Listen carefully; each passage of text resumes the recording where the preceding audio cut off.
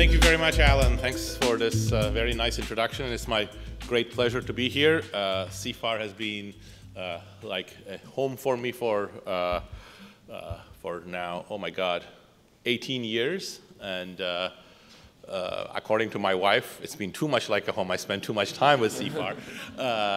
But this is also a special event because you know, it's the David Dodge lecture, and I think I'm very, very honored to have been asked to deliver this lecture. And I think given David Dodge's many contributions to intellectual and policy world in Canada, I think the topics of today's lecture are probably important to emphasize and re-emphasize, especially in the context of many discussions and anxieties that exist in public's mind. So without further ado, let me jump into today's lecture. So there have been huge changes in the labor market of the United States, Canada, and many other advanced nations over the last 3 decades. And this has, of course, come at the heels of major technological transformations in the way that we live our lives, we produce, we consume, we interact with each other. And especially with the increased importance of robotics and AI in many workplaces, people have started asking questions whether this really spells the end of work as we know it, whether machines are going to make humans redundant or much more limited in the functions that they perform, whether the type of work that we are used to, which is meaningful and a source of sort of good living and wage growth over time, has come to an end. And I will show you some data in a second to sort of underscore that some of these concerns have some connection to the trends that we are observing. And these are centrally important questions because unless we think correctly based on scientific and historical knowledge about how technology is going to impact work, we are going to be hampered both because anxiety is going to take the place of reasoned action and because our approach to policy or other sorts of corrective actions is going to be delayed or totally misplaced. So it is important to have a continued conversation on this, which will include, of course, people who are at the forefront of the AI, robotics technology, computer technology, as well as social scientists from different parts of the academic divide. But it is also important to emphasize that we have been here before. The anxiety about technology that we are experiencing right now is not an entirely new phenomenon. One of the giants of the economics profession, John Maynard Keynes, delivered a very interesting address in 1929, which he wrote up in 1930, an essay about the world that we are going to live to our grandchildren. And in that essay, he got many things right. In particular, he was very much on target in predicting steady, about 2% a year productivity growth, increasing prosperity, and technological improvements. But on one point, people have always thought that he was wrong. In the same essay, he also predicted that we would be experiencing increasing technological unemployment because machines would be replacing workers. As our productivity increases, he thought there wouldn't be enough jobs for people to go around. We always taught to our students that even Keynes could get things wrong, and there are strong reasons for thinking that that's not true, but now the same fears have come back again, perhaps with some justification. We'll see. Another important economist, a Nobel Prize winner, Wassily Leontief, about 30 years after that, started writing about concerns about machines replacing people. And later on, not in 1952, but a little bit later, he also came up with a very evocative image that we might be just like horses. You know, in the 19th century, it was impossible to imagine the world without horses because we depended on them for everything. The world would come to an end without horses. And then huge technological advances, internal combustion engine, trams, trains, and better ships came along, and transport totally shifted away from animate power, and horses became, you know, essentially unseen in cities and just a hobby sort of activity. Well, he said, could we go the same way of the horses? So in order to see whether those concerns that have been around with us are more apt today, we need to delve into this issue. So this is what I'm going to do, and I'm going to talk a little bit about a conceptual framework about what technologies do in relation to their interactions with humans.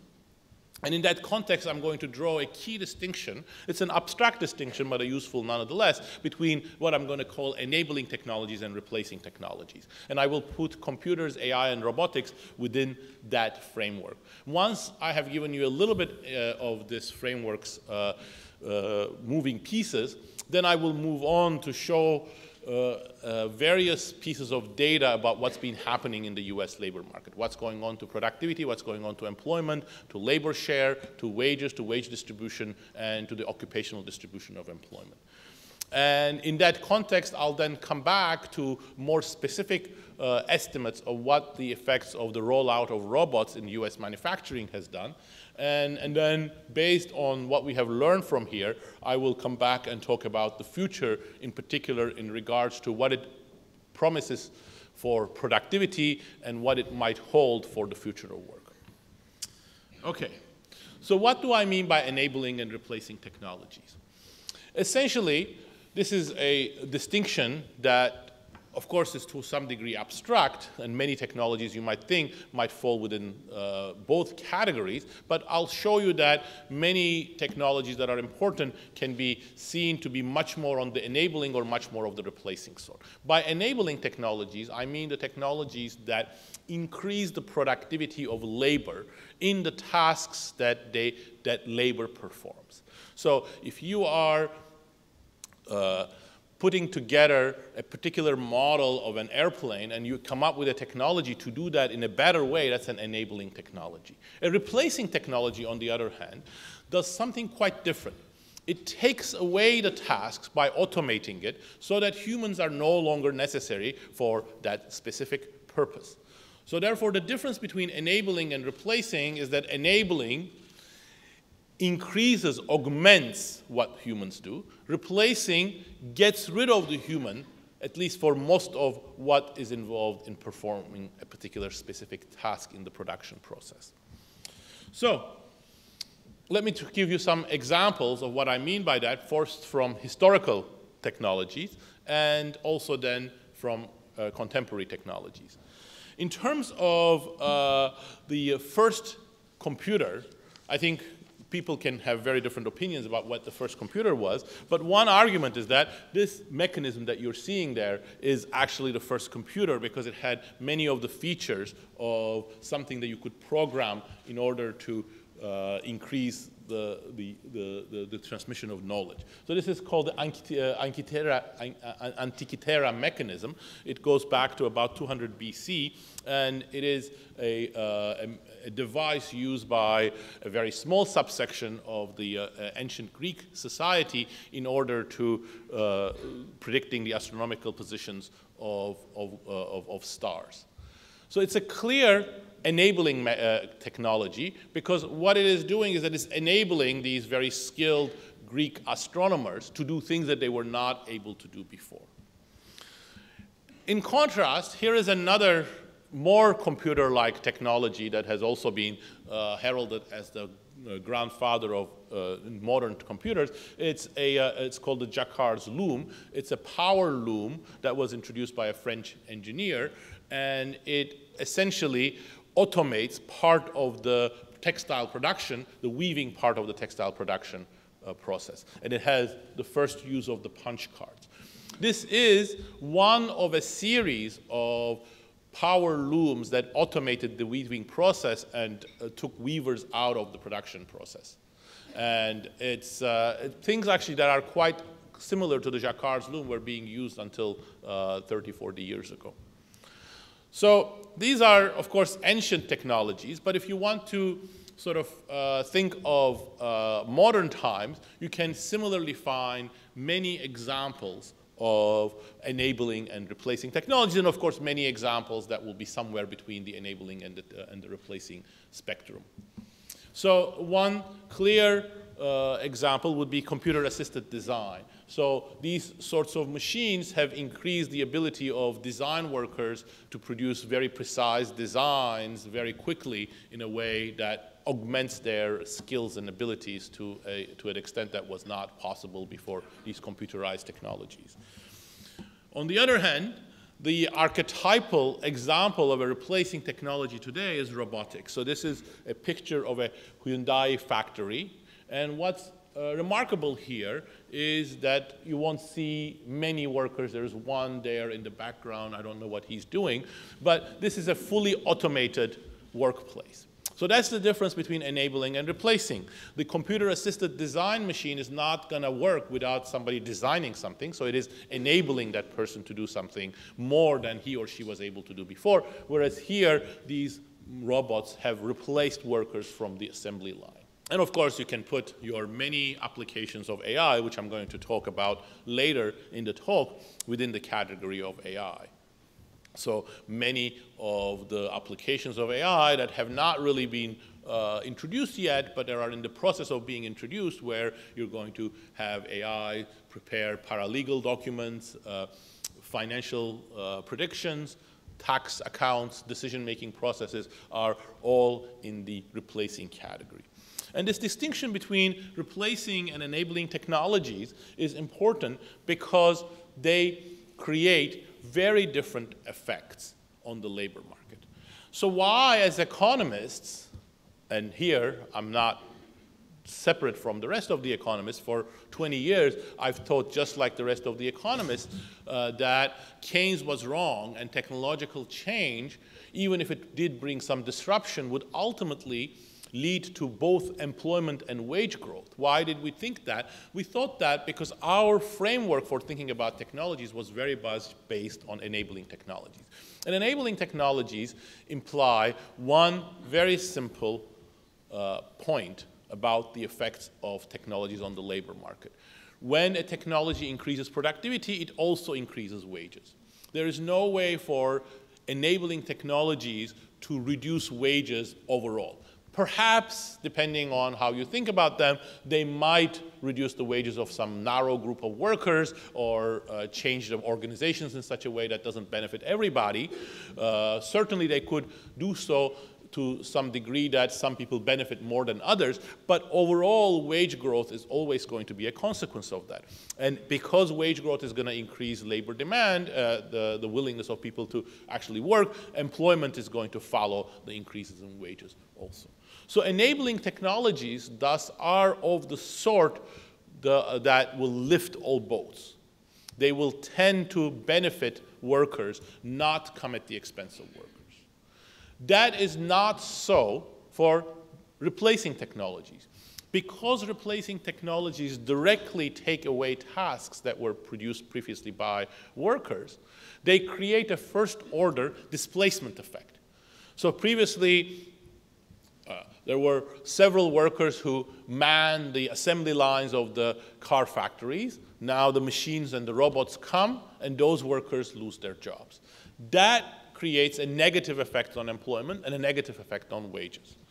Is it the case that replacing technologies always have a negative effect on employment? The answer is also no, because in addition to the displacement effect, they create a whole host of positive influences. And in particular, let's think about this in the context of the car factories that I have already used as an example. Imagine that General Motors now introduces robots in order to produce cars on its assembly lines. What does that do? Well, the first impact of this will be that General Motors is doing that because robots are cheaper. So if robots are cheaper than workers, then the cost of producing cars goes down. And the reduction in the cost of cars means that people will want to consume more cars.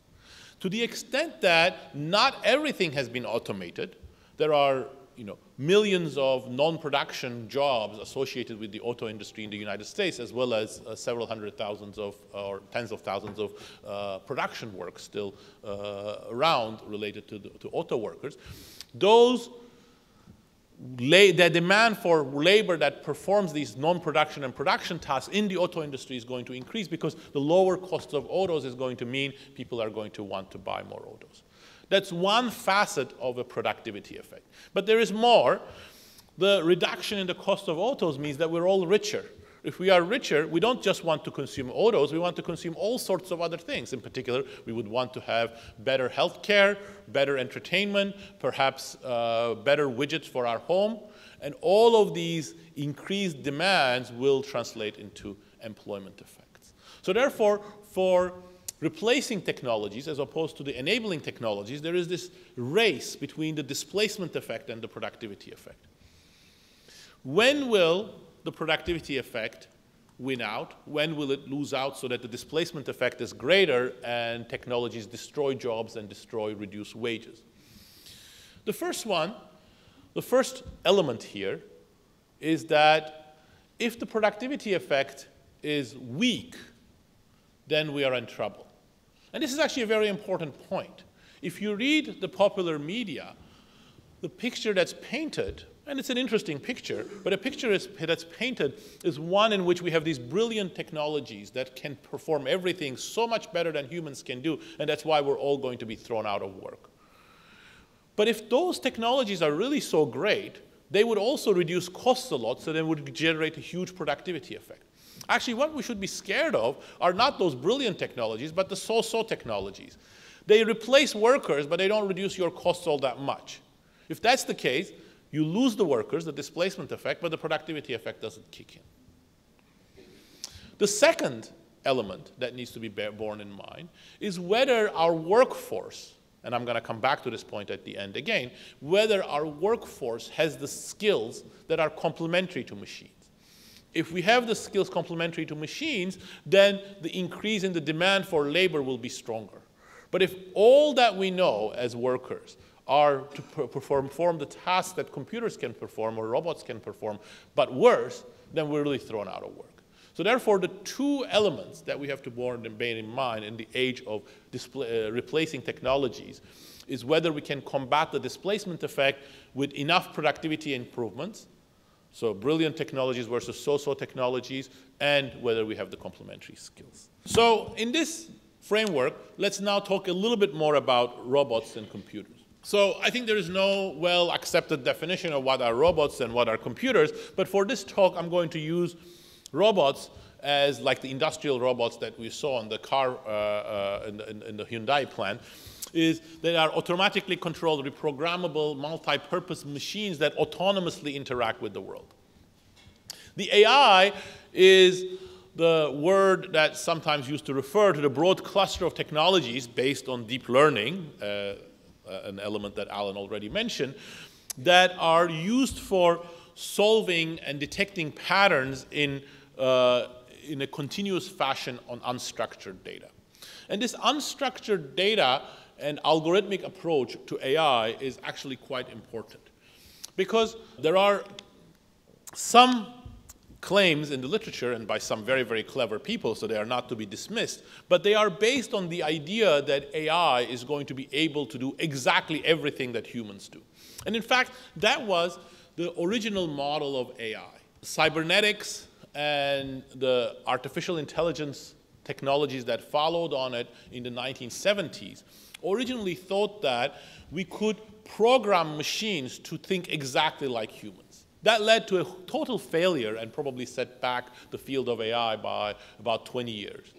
And then the second wave, based on neural networks, algorithmic approaches to unstructured data, deep learning, and various other applications of huge power of today's computers, took a different approach. There is no attempt to replicate the human mind, but there is an attempt to single out tasks and perform those tasks. And generally in the AI domain, those are tasks that are just about information processing. Now, the importance of that is that if the world is one in which AI is going to keep on doing this, it's not going to totally replace humans, because it's not going to replace the human mind. So there is no issue, and in fact, we're going to see that the evidence is not suggesting that either. There is no issue of AI completely replacing humans, but AI is continuously going to take away from the tasks that humans were previously performing. And that's going to lead to a sort of a race between machines and men, which I'm going to talk about.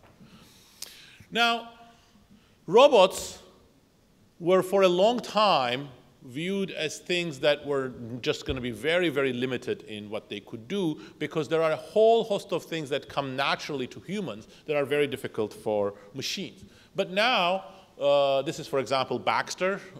It's a robot that's very good at folding shirts. So that's one of the tasks that people thought was going to be very difficult for robots to perform 10 years ago. Now it's fairly routine. Typical applications of AI that we have seen already quite important improvements are things like financial planning, tax preparation, but there are also more creative applications. For instance, recent work by several academics at Cornell and Harvard shows that if you use AI techniques in order to perform bail decisions, they're going to do about 25% better than judges in keeping the same amount of people locked up for bail, but reducing the crime rate by 25%, because judges are just not processing the information and are making the wrong decisions. So that's just like a snippet of the types of things that AI is going to be able to do.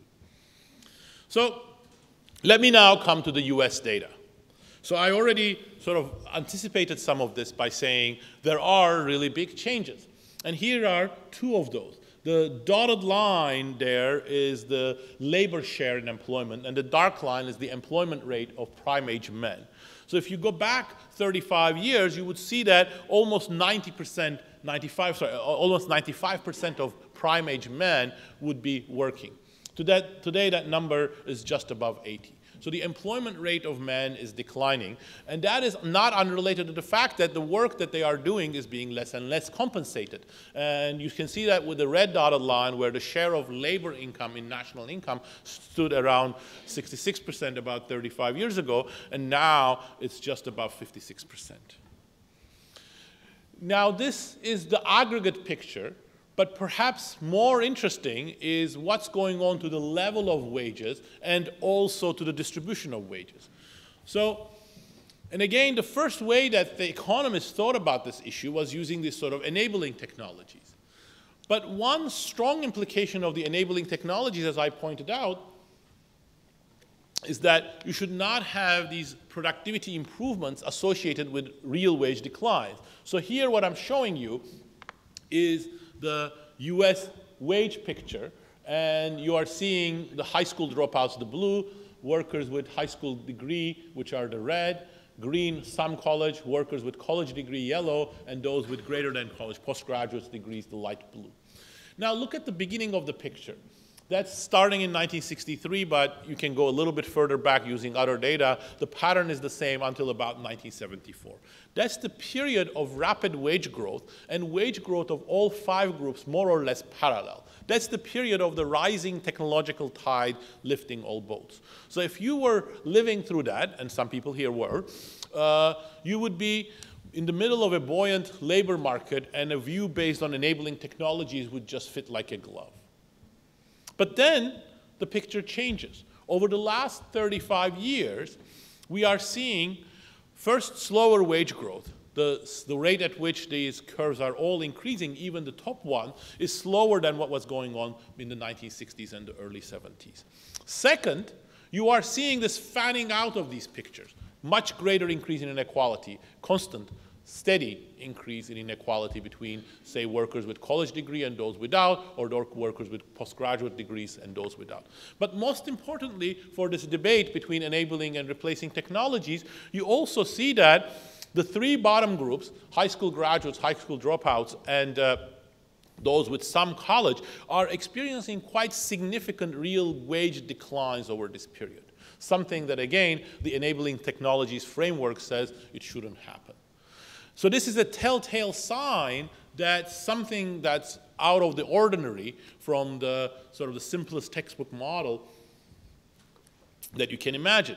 In fact, Even more troubling, perhaps, to some people is that if you look at the yellow line, yellow curve, the college graduates are not doing that well.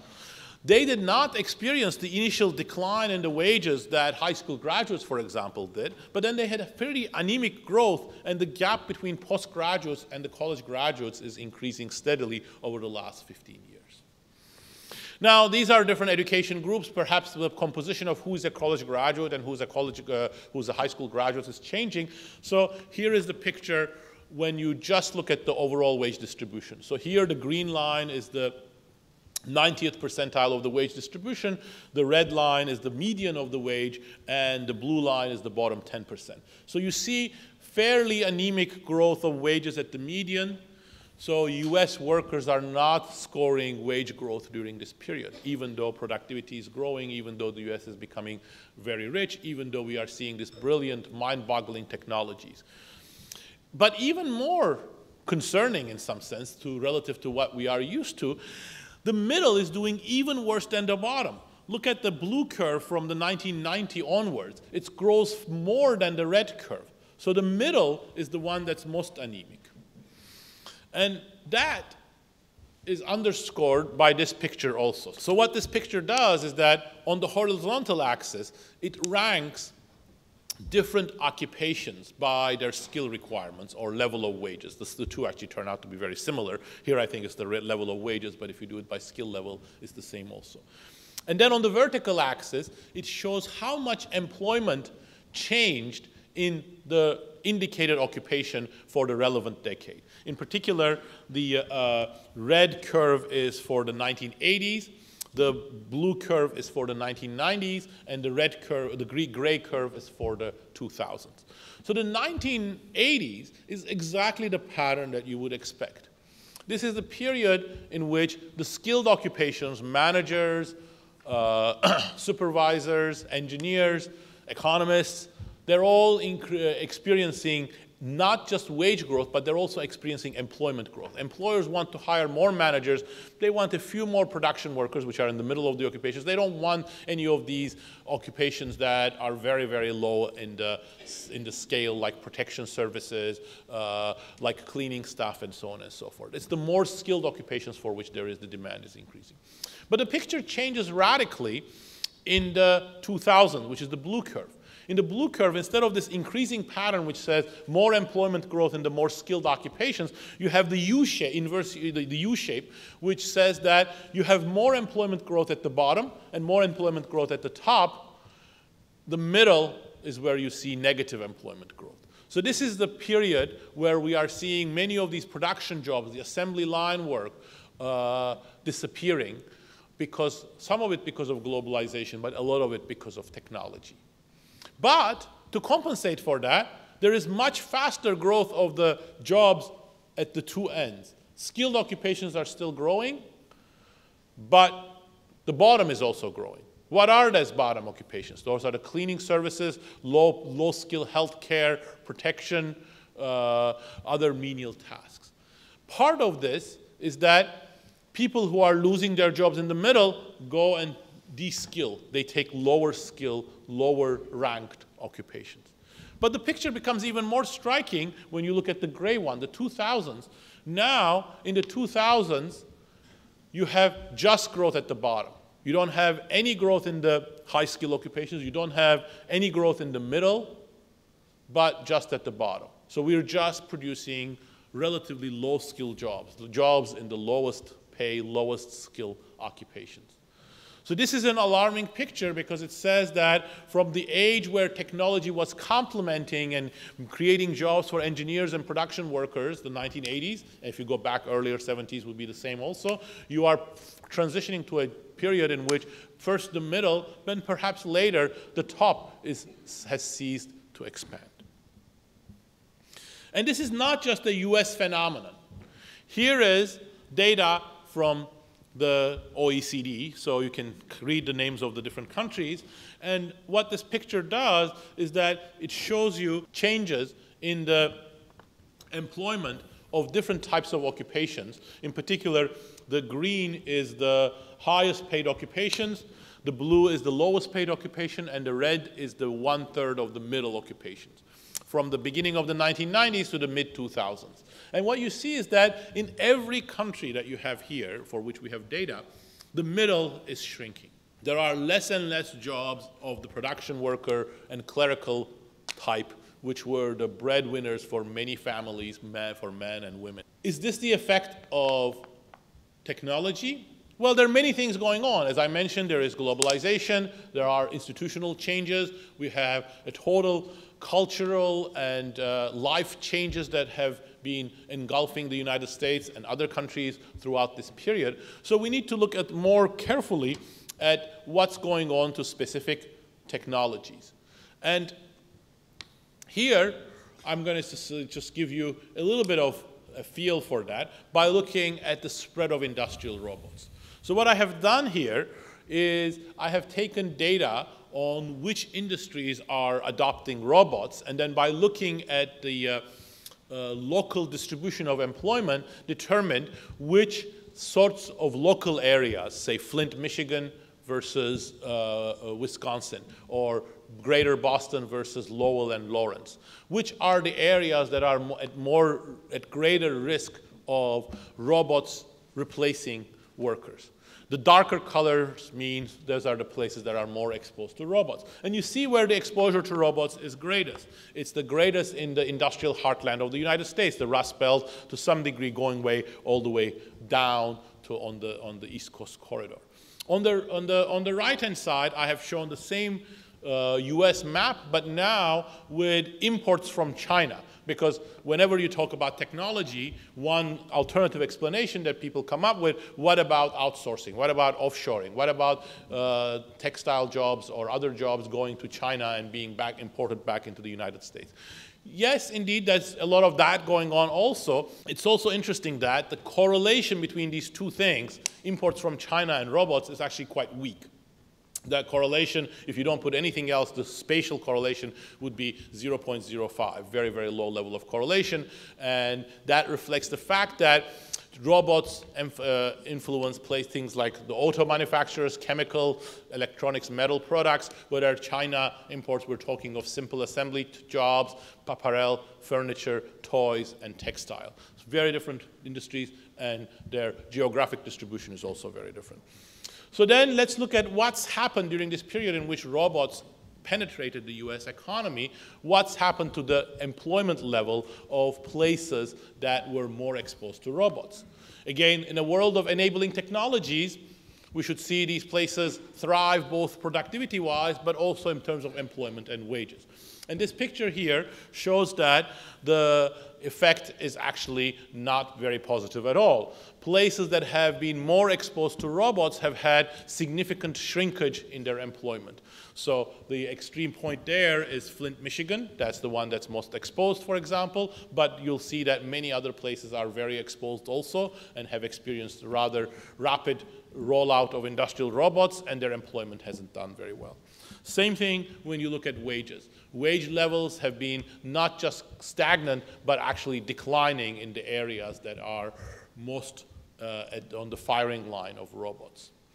So therefore, I take this evidence as suggestive that, just as in the discussion that I provided at the beginning of replacing technologies, we are in the midst of a process where we have an array of different replacing technologies. Industrial robots is just one example, but the oncoming AI revolution is an even bigger one. And if indeed, as appears to have been the case, if these technologies are not creating a productivity revolution, and I'll talk a little bit about that in a second, and we don't really have the complementary skills, the displacement effect is going to win out, and we should experience lower wages and lower employment, and that's what we are seeing. But it also should be added immediately that the numbers here are not apocalyptic. We're not talking of millions of people losing jobs. So if you take the numbers that I'm showing you here, it would imply that robots reduced US employment by 1/3 of a percentage point. So not trivial, but nothing relative to the huge decline in employment in manufacturing, for example, which is more than 3 percentage points. So during the same period. So we're not talking about the end of job, but we are talking powerful technologies that may be pushing us in the direction that we have to deal with these. Now, if this is the case, where will jobs come from? Well, there are two scenarios, there are two views, and I want to talk about both of these views. And these views relate to what I just talked about, the complementarity issue. One view is the optimistic scenario, which starts by noting that automation is not a new phenomenon. We've been automating, we've been experiencing new technologies throughout the ages. But as automation goes on, we create complementary tasks. We find new ways in which humans are useful. We create new things. When the railroads come and replace the horse-drawn carriages, we create a whole host of new occupations associated with the railroad: engineers, conductors, maintenance workers, financiers, and managers. In the same way that when computers came, we created a whole host of computerized radiology, computer engineers, software developers, and very different versions of many of the tasks that were manual in advance. So if in this figure, what you see is that if you look at the past, the 3 decades up to 2007 in the United States, a lot of the work, about half of the employment growth in the US, comes from the creation of new tasks. On the horizontal axis, you have how much of new tasks there are embedded in a new occupation, and you see that occupations that have more new tasks are growing more rapidly. So this is where the lever that I talked about, which is creating complementary skills for technologies, is important, because one way in which we can do that is by creating new tasks that are going to generate high-wage employment opportunities. But there is the pessimistic view, which is not crazy either, because that's very much informed from the 2000s. As you saw in the 2000s, we did not create, as the industrial robots were coming on and automation was progressing very rapidly, we did not create many new tasks that were high-paying. Instead, we created a lot more of these workers who are in food preparation, cleaning, protection services, and low-skill healthcare. Perhaps the future is going to be one in which robots and AI are going to take all of the high-skill jobs, and then we're going to be left with these jobs for a very large fraction of the US population. That's a question about predicting the future, but it's also a question about policy, because I think the line that demarcates these two scenarios is not a given one. It's one that depends on what sorts of skills our workforce has. If our workforce has no skills that can be in great demand in high-wage jobs, of course they will have to go and work in protection services on food preparation. But with a differently skilled workforce, the scenario could be very different. But a lot of this then comes down to how much productivity we are generating from these new technologies. As I've already noted several times, if you are in the world of replacing technologies, you need to fight the displacement effect to some degree with the complementary skills, but to a great degree with these productivity effects. Do we have those productivity effects? And here, the picture in the popular press and the discussions that you may have followed on the web is even more confusing. Because on the one hand, there are economists and engineers and AI scientists who are predicting the arrival of infinite wealth because our machines are becoming so productive. And for example, Kurzweil's singularity thesis and many other computer scientists and AI specialists are predicting machines that can produce machines and can do everything so efficiently that we can have the age of plenty. On the other hand, we have people such as Robert Gordon, who created an unlikely bestseller last year with a book that heralded the arrival of low productivity growth in the next several decades. So which one is the case? Well, let's first of all look at the data.